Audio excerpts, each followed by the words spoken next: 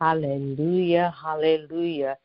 It is because of God's mercy and his goodness that we are here today. Glory to God. So this is the day that the Lord has made, and we shall rejoice and be exceedingly glad in it. Hallelujah. The heavens declare the glory of God, and the firmament showeth his handiwork. The Lord our God is gracious to us all. Hallelujah. We do bless the Lord on this first Wednesday of May 2021. We are so blessed by God. We are so loved by him. He gives us our heart. He gives us our heart desire. Glory to God. He supplies our every need. He is our protection. He is our rock. Glory to God. He is our fortress, our deliverer. He is our strength. He's our butler. Glory to God. He is the horn of our salvation. He is our high tower. Hallelujah. We call upon the name of the Lord, who is worthy to be praised. Oh, bless his holy name. At the name of Jesus, every knee shall bow and every tongue shall confess that he is our almighty God. He is our Lord. He is our shepherd, and we shall not want. He supplies every one of our needs according to his riches and glory. All we have to do is cast our cares over to him and leave it there with him. Glory to God. And just watch him work as we all put our trust in him. Hallelujah. Hallelujah, hallelujah. We want to welcome the entire United States of America. We want to welcome you, India and Ghana and Morocco. We want to welcome you, Russia Federation, Czech Republic, Portugal, Spain, Mexico, Germany, and all other countries that dial into Midday Glory. Hallelujah. We want you to know that we appreciate every last one of you. We thank you for listening to us. Glory to God. Hallelujah. It is our desire to give an encouraging word and prayer every Wednesday at 1 o'clock sharp. Glory to God. I am Reverend Gwendolyn Dixon, and I am your host for Midday Glory. Glory to God. We are so grateful to God that we realize that everyone is not able to dial in while we're here on live on the broadcast these 20 minutes. So we thank God for enabling a way that you can still hear the message. Glory to God. You can give us a call back on our call back line, and that number is 712-770-5506, and dial in the code 732-499#, or you can go online on the website to Spreaker.com, and it's spelled Spreaker, and search for Reverend Dixon, or you can go on iHeartRadio, and it's all small letters, iHeart.com.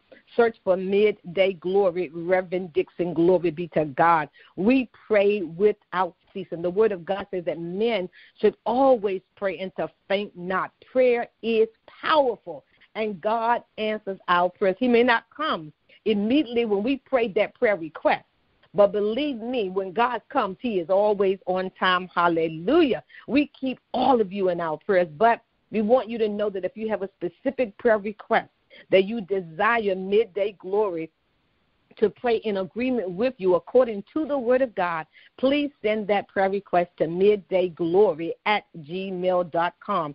Trust and believe that we will pray for you. Not only will we pray immediately for you, but we will pray for your family, and we will pray for anyone that is connected to you. Glory to God. It's what this ministry is all about. We pray the Word of God. Glory be to God. Prayer is powerful, and prayer is so important. Hallelujah. Hallelujah. So here we are in this month of May. The Lord has kept us, and he continues to keep us. Glory be to God. And I'm telling you, God is just so amazing. I just love to just sit quiet and hear his instructions each week that he gives me for Midday Glory. So we've been on the subject of prayer, I believe, since February. And we can never, ever speak on that subject enough, because we all need prayer. And it's important to know what the Word of God says about prayer. We have received a lot in this past 3 months of prayer. God has given us a lot of wisdom about prayer. So we must remember that prayer is extremely important for a believer's life. But God is changing the channel slightly. Now, but please note that everything we do surrounds prayer. So the Lord is directing us now to do a reality check on self. You know, we have to eat to keep our physical bodies nourished, okay?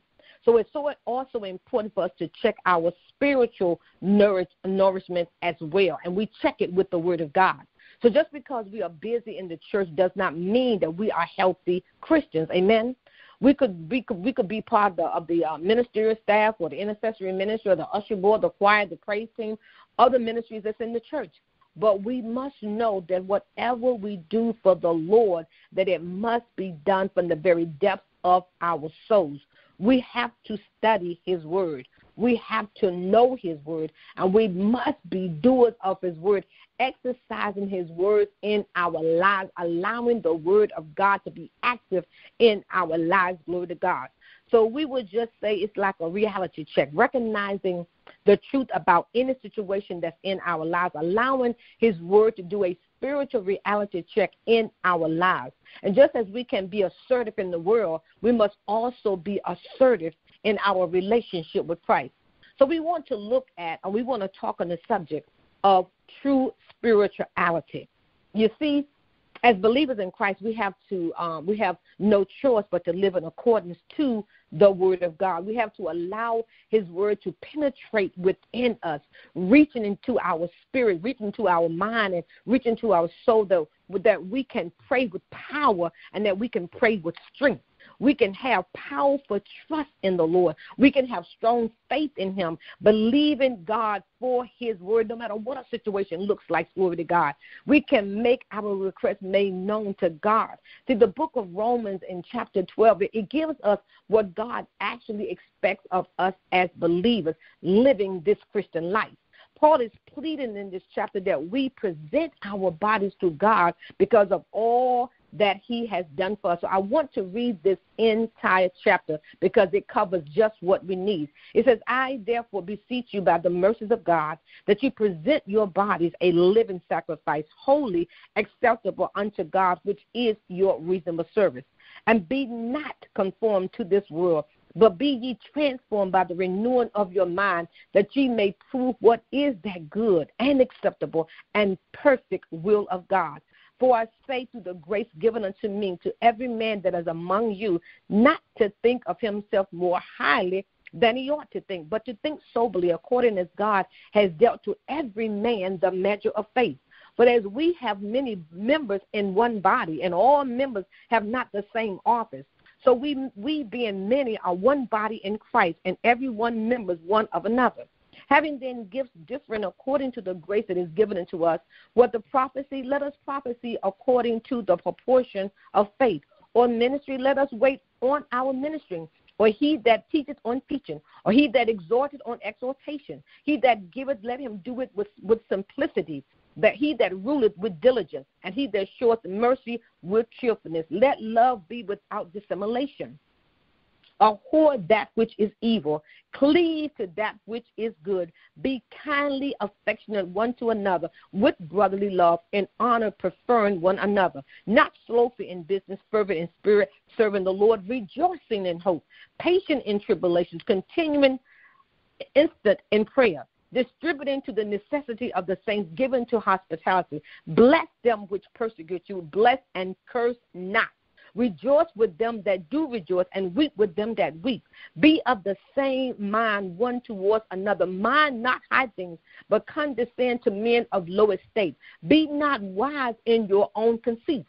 Recompense to no man evil for evil. Provide things honest in the sight of all men. If it be possible, as much as lieth in you, live peaceably with all men. Dearly beloved, avenge not yourselves, but rather give place unto wrath. For it is written, vengeance is mine, I will repay, saith the Lord. Therefore, if thine enemy hunger, feed him. If he thirst, give him drink. For in so doing thou shalt heap coals of fire on his head. Be not overcome evil, but overcome evil with good. Glory to God. That is the word of God. So let's approach this chapter as God desires for us to. This is a true spirituality recheck. Glory to God. We must make a living sacrifice to our God Almighty, giving our spirit, our mind, our soul, our bodies to God for all that he has done for us. We cannot conform to the things of this world. We must allow God to transform our lives, changing our minds to be the mind of Christ, learning to know his will for our lives. Glory be to God. You see, our Lord and our Savior do not want us to think too highly of ourselves. We cannot think that we are better than anybody else. In his grace, he has given us many gifts. So we must operate these gifts as God, not man, glory to God, instructs us to do so. But this chapter of Romans is very rich, and it's defined in how we as believers in Christ should be a living sacrifice to our Father in heaven. Glory be to God. Those of you who have been following me, or those of you who know me personally, you know how passionate I am about the subject of forgiving. I'm telling you, I had to dissect Matthew 5:44. You see, I had to be delivered and set free in order to have that intimate personal relationship with my Lord and Savior Jesus Christ the way he desired for me to. I had to get rid of past hurts. I had to get rid of knowing that people have lied on me. People have talked about me, scandalized me, abused me. I had to let it go. Glory to God. I had to constantly do a spiritual reality check on myself to fill my mind with the word of God. Please hear what I am saying. Each believer must do a spiritual reality check on self. Is so very, very important so that we can be in a right relationship with our Lord and Savior Jesus Christ. Glory to God. We have to desire to receive God's best. God wants to give us the best, not the easiest or the most luxurious, but the best as he defines it. His will is good, is pleasing, and is perfect. So why is it that most Christians don't experience God's best? One reason is because of lies. Lies about the meaning of life and about God's purpose for us. Lies keep us conformed to the ways of the world. So when we look at life the way the world does, it blocks us from knowing God and understanding his instructions for our lives. We miss out on that wonderful things that God wants to give us. So let's ask ourselves, where do the lies come from? We have to recognize that we have a spiritual enemy who is opposed to God's purpose in our lives. We must know we live in a fallen world that distorts God's purpose. And whether we want to admit it or not, we all have a long history with our old sinful nature. None of us were born saved, my God.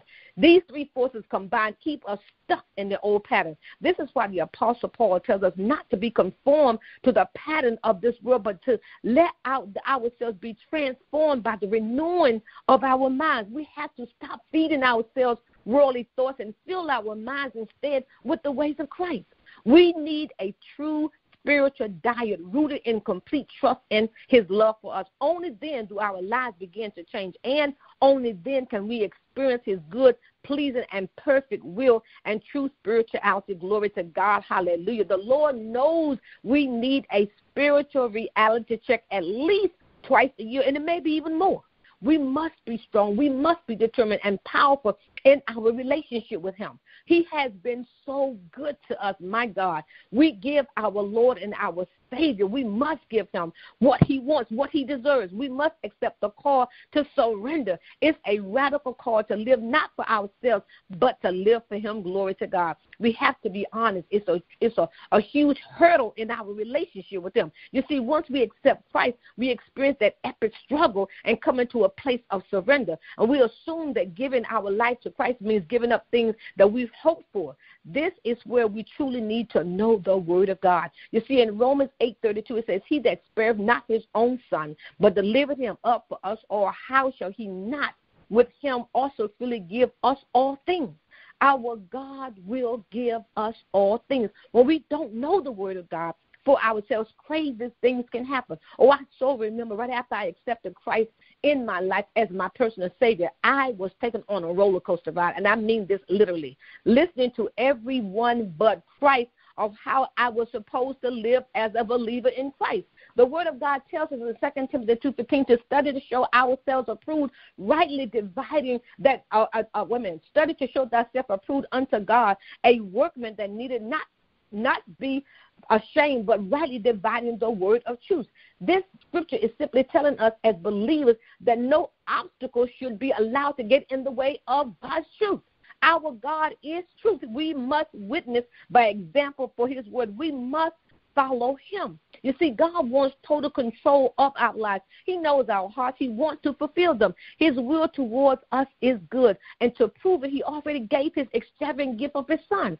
Our calling to be a living sacrifice is surrender, but it's also total commitment. Here's why. You see, surrender focuses on what we're giving up. Total commitment is a reevaluation of what's important. We realize who God is, what he has done for us, and what he is calling us to do. Glory to God. We must make a total commitment to Christ, offering ourselves as a living sacrifice to him. We will be rewarded with a life of joy and true spirituality. Glory to God. Hallelujah. Hallelujah. Hallelujah. A true spiritual reality check. Glory to God. Hallelujah. Let us pray. Oh, glory to God. Father, we bless and we honor your holy name on this beautiful day, Lord God. You are righteous, Lord God, and you are worthy to be praised, Lord God. We worship you, Lord God, and we adore you. We honor you, Father God, for who you are. You are our God. Hallelujah. You are our King. You are the righteous God. Hallelujah. You are sinless, Lord God. You are pure and you are holy. Hallelujah. Oh, Lord God, we will shout aloud to the rock of our salvation, Lord God. We give thanks, Almighty God, to your holy name. We extol you, Lord God. You are a great God, the great King above all gods. Hallelujah. You made everything, Lord God, and everything that you made is good. Hallelujah. Lord God, we bow down and worship in your very presence, Lord God. We kneel, Almighty God, before the Lord God, our Maker. You are glorious, hallelujah. And we continue to worship you, Almighty God, with extravagant worship, Lord God. We worship you, God, in the splendor of your holiness, hallelujah. We thank you, Almighty God, for your mercy that's new every morning, Lord God. We thank you for your grace, Lord God, your sufficient grace, hallelujah. Lord God, we thank you every day, God, that you are our Savior, that you are our God in whom we put all of our trust, Lord God. We thank you for giving us a brand new start, Lord God, for restarting our lives as we surrender to you, making ourselves totally committed to you, Almighty God. Thank you, Heavenly Father, for purpose, Lord God. You created us on purpose. You created us with purpose, Lord God. And you, Almighty God, created us for purpose, Lord God. Thank you, Almighty God, for transforming us to be your handiwork, God, uniquely designed to carry out your plans for our lives, God. Thank you for giving us the gift to see your beautiful creation of this world, Lord God. We are so grateful, Lord God, that you taught us how to worship you, Lord God.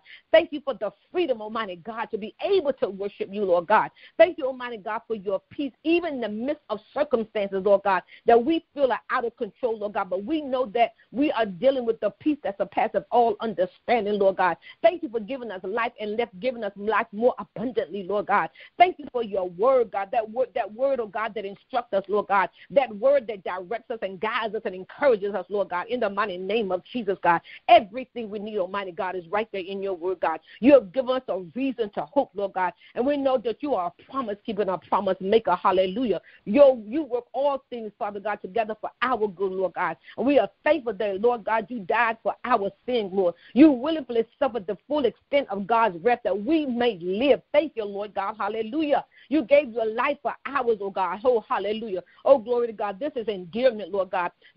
True unconditional love. Hallelujah. Lord God, we thank you that because of you, we have a claim to heaven, Lord God. Lord God, your love endures forever. Hallelujah. So grateful that the chains of our sins are broken. Hallelujah. We are free to do the will of our Father. Lord God, we thank you that every trial makes us stronger in our lives. Hallelujah. Lord God, we continue, Almighty God, to lift the conditions of this entire world, Lord God. We pray today, Lord God, for India, Lord God, where COVID-19 has invaded that country, Lord God. But, God, we know that you are still in charge. You are still in control, Almighty God. We pray, oh God, for this entire world, Lord God. We pray, oh God, against hatred. We pray, Almighty God, against jealousy and envy and strife, Lord God. We pray, Almighty God, that we all will humble ourselves before a mighty God. Glory to God. Thank you for giving us all power over the enemy, and nothing can harm us. Glory to God. Lord God, you said that whatever you bind on earth will be bound in heaven. Whatsoever you loose on earth will be loosed in heaven. Glory to God. Hallelujah, glory to God. Oh, Lord God, we desire